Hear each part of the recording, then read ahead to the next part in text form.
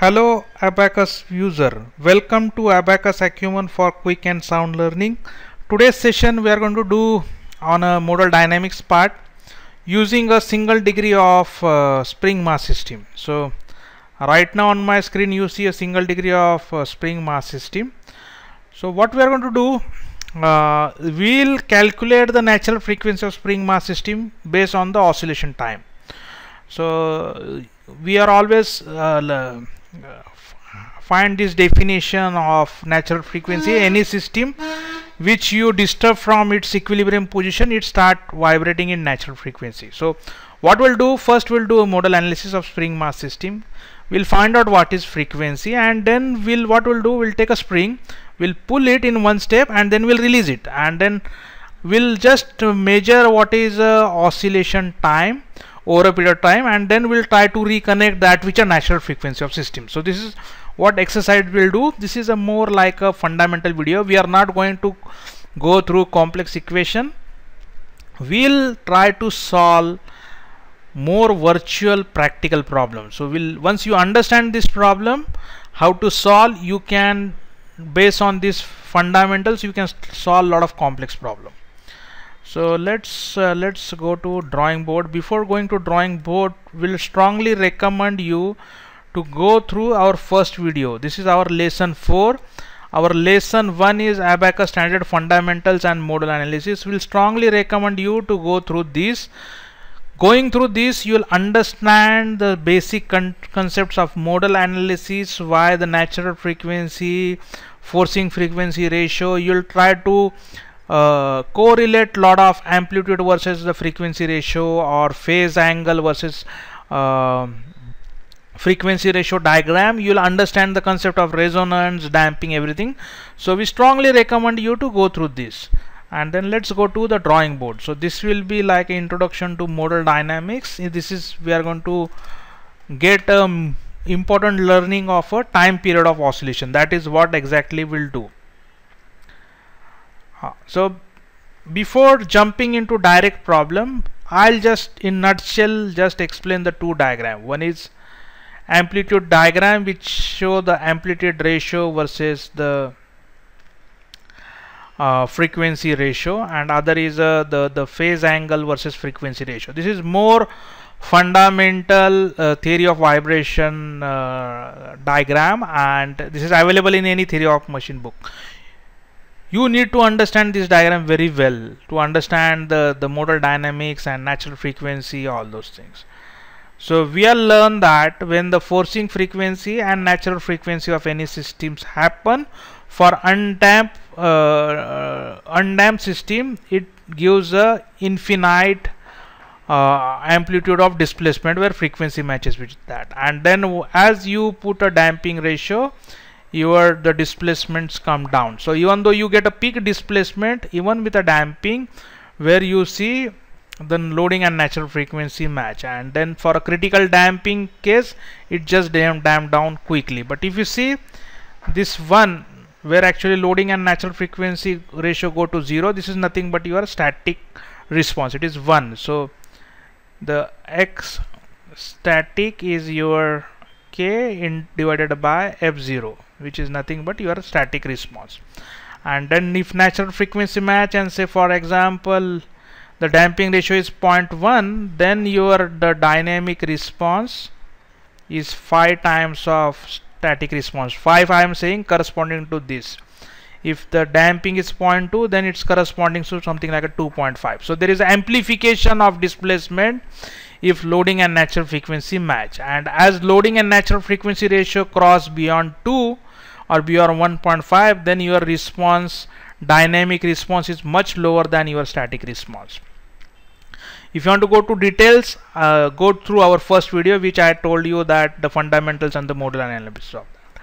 And the other thing is, when loading and natural frequency match, your phase angle is match, and then if the loading and unloading frequency tends to 0, then your phase angle, the loading, based on the ratio, your phase angle is different. It is not in line with your force. And then what we'll do, we'll model a spring mass system will pull this system and then allow it to oscillate in its natural frequency, and then we'll plot this your time period of oscillation and amplitude, and based on this is what we are going to learn, time period of oscillation time, and we'll try to connect that to natural frequency. So for first thing, what I'll do, I'll just plot a single degree of freedom spring mass system. This is a damper and I have a mass here. So I have a mass, I have a spring with stiffness, and I have a damper. And if I write and then I apply external force, which is a time dependent force, and if I write the equation for this Newton's law of equation, there is mx double dot, which is my inertia force, cx dot, which is my damping force, and this is my spring stiffness or static stiffness force, and then this is corresponding to time. So this is my mx double dot, this is nothing but my acceleration, this is my velocity, and this is my displacement. So this is my inertia force, this is my dampening force, and this is my stiffness force. And then the natural frequency of any systems, when you disturb any system from its equilibrium position, it's start to vibrate in its natural position. So there is no external force we are going to apply in modal analysis. So this is 0. Then it become mx double dot plus cx dot plus kx is equal to 0. Any system where the structural damping is 2 to 5%, so this portion is also negligible. So this is also negligible, so you can neglect it. And then if you want to keep a damping factor and solid like 2 to 5% damping ratio, your loading and so if I put 1 minus 0.02 square and take square root of that, which will be nothing but a 0.999, and multiply by that omega n, so your damp and undamped natural frequency are same. So there is no point to put a damping in modal analysis and make that complex. If you solve this problem, omega n, if I calculate it, nothing but under root k by m, and this is nothing but in radians per second. This is a circular natural frequency. If I multiply that by 2 pi omega n, it become my linear natural frequency, so this become hertz. And if I make this 1 by this frequency, it's nothing but my second. So this is my time period of oscillation. So whenever you see any system oscillating from this, you take a two peak points, take that time, whatever time it is, and then you for frequency you make that 1 by time based on this equation, so you get a natural frequency in hertz. And then if you that frequency, if you divide it by 2 pi, you will get radians per second. So practically, when you do a practical problem, actual problem experiment, you oscillate the system and measure the time period of oscillation, and based on that you calculate the natural frequency. In solver you have like direct command to use a modal analysis, and you can measure what is the frequency of system, but this is the more fundamental way how to measure this. And then we'll also plot a displacement over a period of time, and we'll measure what is the time period of oscillation, and then we'll try to reconnect to the natural frequency concept, and then how it is connected. So I'll just quickly tell you what problem we are going to solve. So I'm going to put a spring and a mass, and I'm going to pull this mass by 5 millimeter, and I'm going to release it, and then it start oscillating. And just to simplification of you, we had taken this this is your spring stiffness 0.005, 5 kg is mass I taken. So if you take this ratio under root k by m, so this is what I had done, and you take the square root of that divided by 2 pi, so I get a 50 hertz frequency, and if I do 1 by 50 I get 0.019. so I'm going to get first is a 50 hertz frequency, and then we'll model the actual problem. So let's start modeling this in Abaqus. So I'll say new, and the other learning what you'll get is based on this is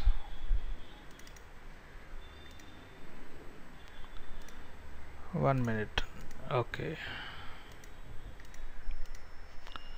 so I put a new, and I'll set working directory. It is already set. So first I'll make a modal analysis. Quick modal analysis will do. We'll say create, I'll say 2D discrete rigid point, and I'll say this is a mass, and I'll say I want 0, minus 50 a point, so I get 0, minus 50. I got a mass here. I can give engineering feature. I can say create, and I say the point mass, which is nothing but point mass of 5 kg.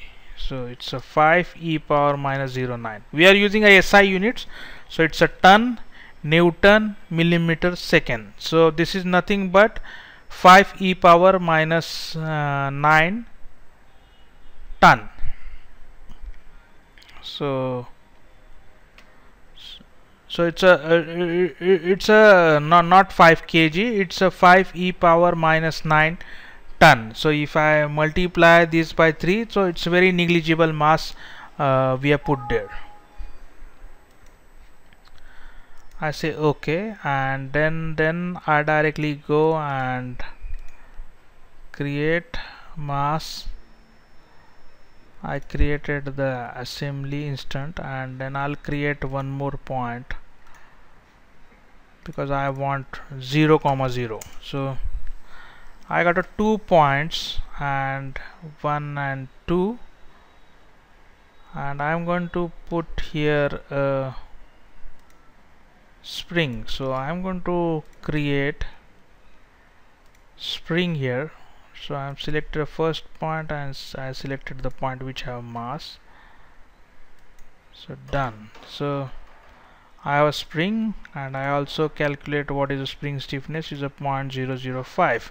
This is just to get for a 50 hertz frequency. You can change any ratio what you want for this and change here. So you also have here something like dampening coefficient. So we already created the spring now here. Now I'll just give one boundary condition here, and first try to learn mass participation factor and everything, and then we'll solve the complex problem. So I just go here and say step create. I say modal. I'll say modal, and I'll go here linear and say frequency. So I say I want first 3 frequency. It's have 3 degree of freedom, but its spring stiffness is only in one direction, so there are chances couple of rigid body modes will come. So we give on a frequency, and then I go and I say load, and I say boundary condition. So I want to have top end caster condition.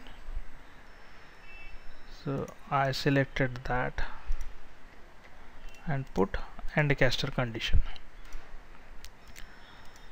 So now this is how it looks like. I have given an end caster condition here, I given a mass here, and I calculate what is spring stiffness, and I'll say first get me what is the modal analysis. So I'll just quickly create a job.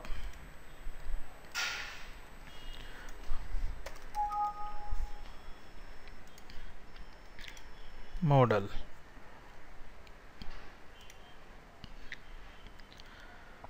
And I say OK, and we'll submit it and check how it looks like. So it should be quick and fast.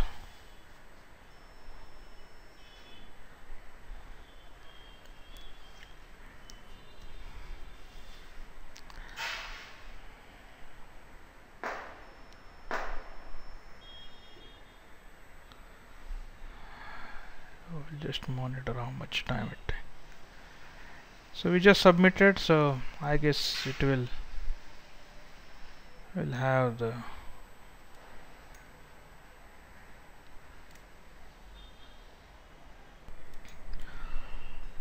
so the analysis got completed. I'll say as a results, and this is how it looks like a spring, and then we'll say what different.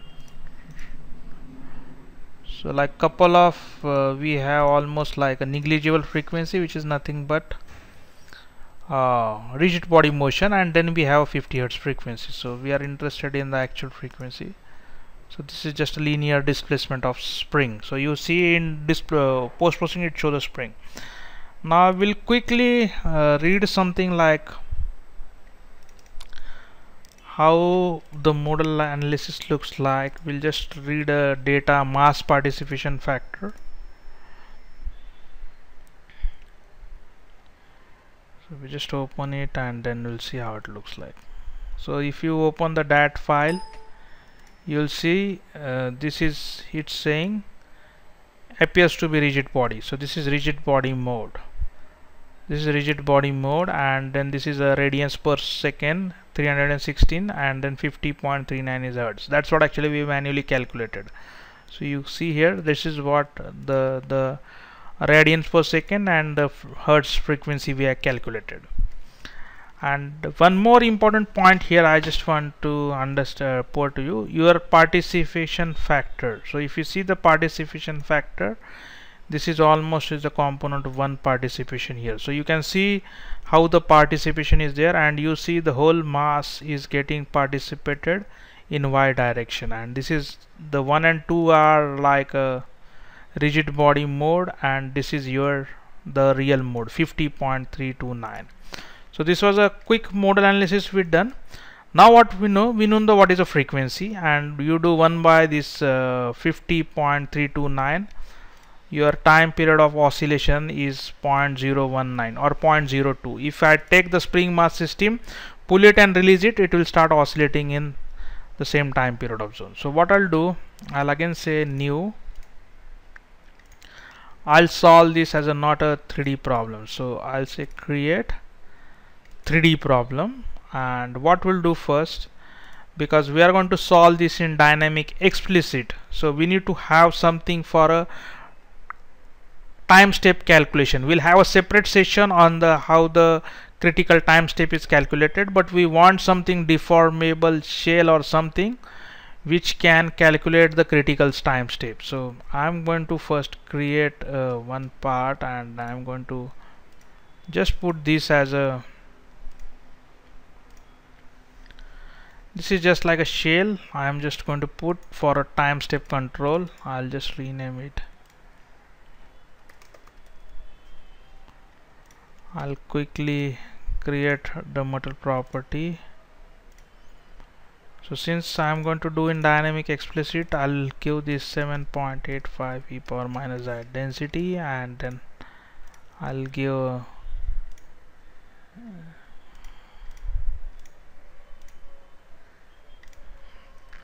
210 in power 03 and 0.3 as a Poisson's ratio.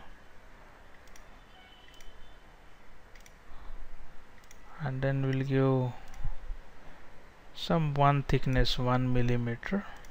This is not going to participate, this is just for a time step control factor.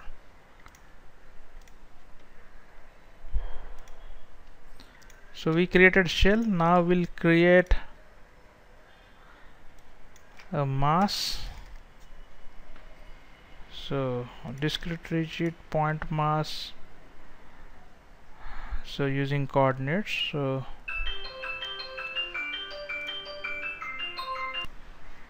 so we'll give the coordinate for point is like 0, 0, minus 50, 0.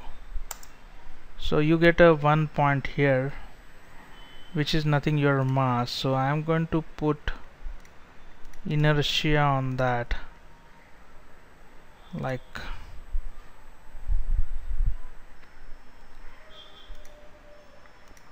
five e power minus 9. So this is, I just put a inertia there. So I had a inertia there, and then I'll quickly go and do assembly. Now this shell is just for a time period control, it doesn't contribute in our analysis. So I'll also put a reference point here at 0, 0, and then I'm going to quickly put a spring there.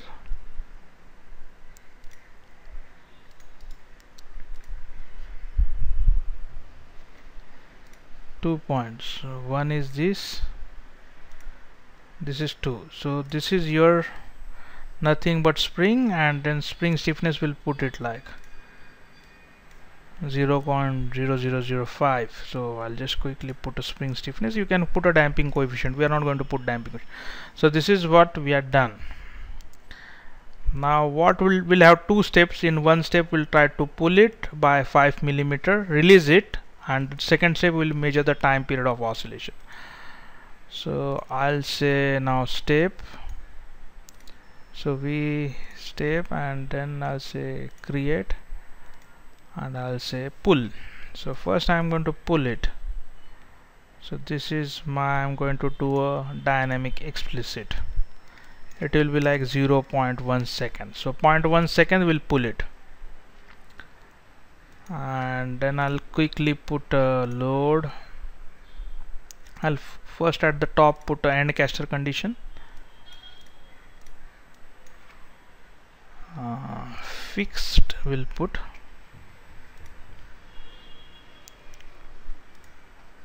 so done, end caster condition, and then we are going to just pull this. So I'll create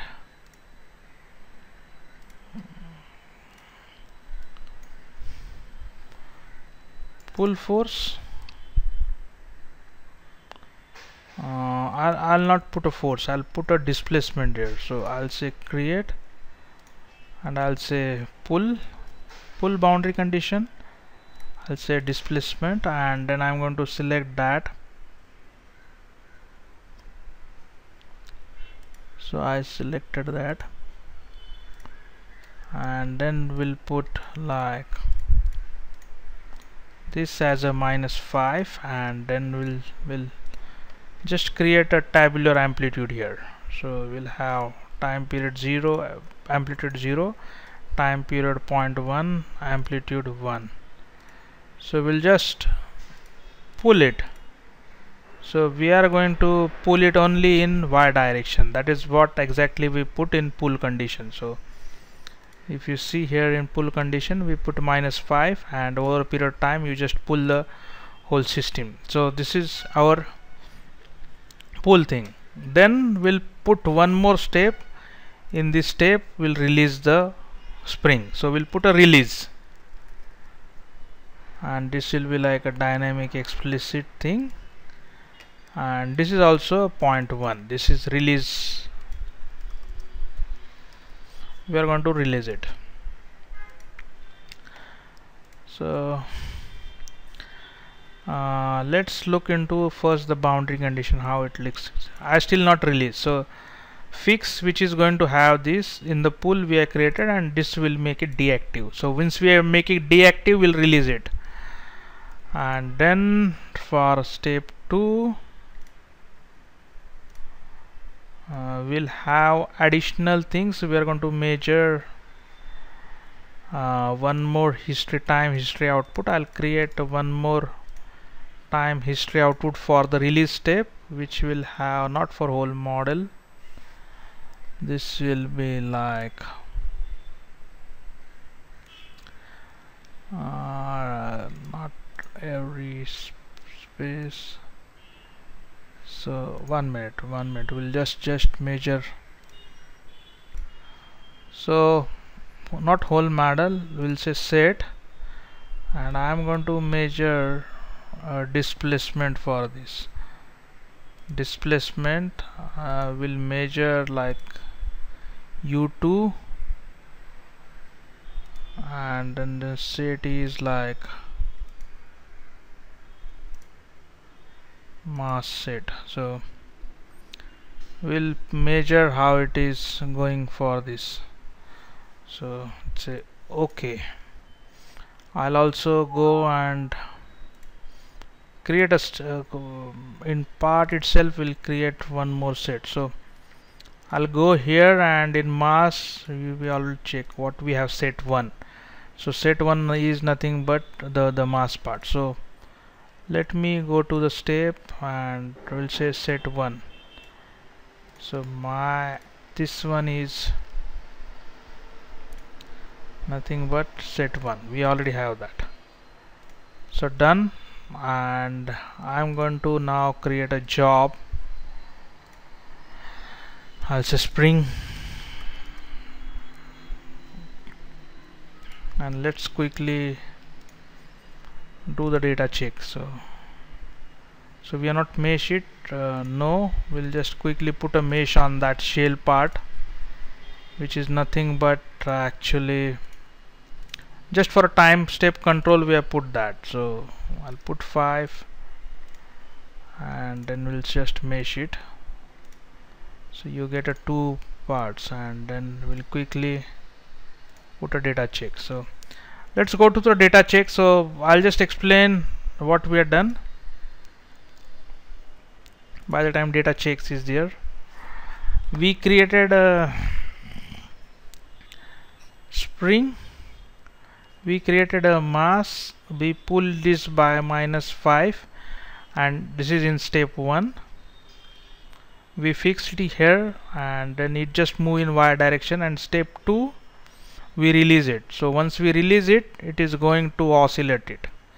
It is going to oscillate at its natural frequency. That's what actually will measure.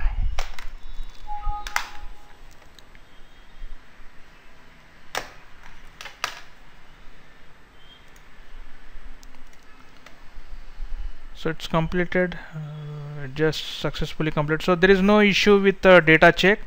So I'll submit it, and then we'll just wait for results. So analysis just completed. So this is what I was talking. It's like stable time increment. To get this time increment, I put that shell element. Otherwise that shell element is useless. It is not acting anything this. So we can remove it also. I just load the results. We don't require the shell, and we pull it and release it. So this is how it looks like. We'll calculate the time period also. So you see, now I pull it and then release it, and it start oscillating its natural frequency. Now we'll measure what is the time period of that. So ODP history plot, we already given the bottom element node set. So this is how we plotted. So this is what you see in the release step. Second step we had given this output. So I'll just put this font in Abaqus is very small, so most of the time you doesn't able to read it. So